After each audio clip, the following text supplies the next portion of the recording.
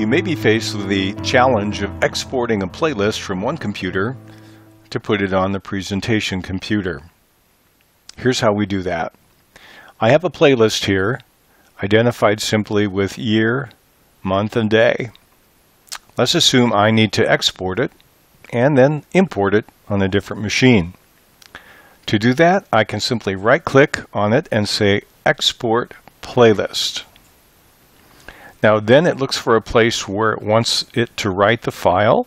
I'm going to change the default here, right to my test example here. I can actually change the file name if I want to, and then it tells the file type, which is internal to ProPresenter.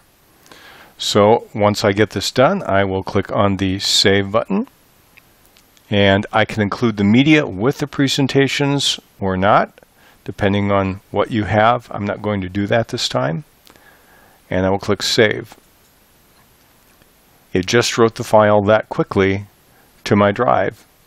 Now I will open my file manager, and here is the file I just wrote. 116 kilobytes in this case. Now let's assume I'm on a different machine. Well, the different machine doesn't have the playlist, so pretending this machine is the other machine, I will delete it, right-click and delete it.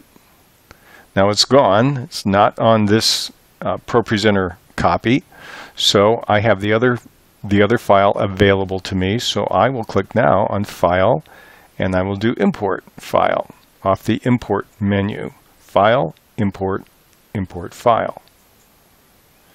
And it looks to the last place I was at, but in this case it would be probably a flash drive or something like that.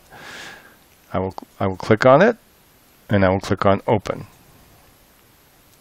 Now it already noted that my library contains some of these items here. Do I want to use the existing item or add a new version or write over it? I will simply click Use Existing, and this may happen several times. I could click the Apply to All and save myself a bunch of clicks. I'm going to make it simple and just click on the button a few more times. There we go. Now I get a message that says it's finished.